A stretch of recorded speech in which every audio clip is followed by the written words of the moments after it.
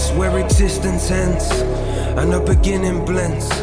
I've been on the bridges with the living dead.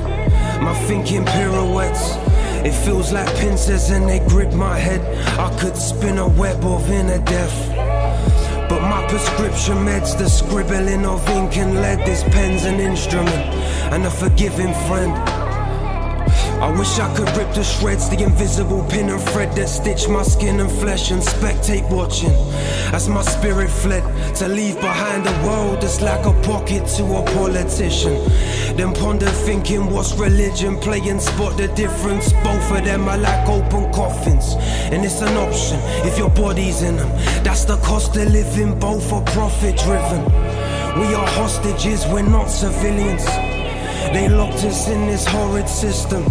Only consciousness can block the pistons. Wandered in the forests of my optimism. It's like my ayahuasca and amoxicillin.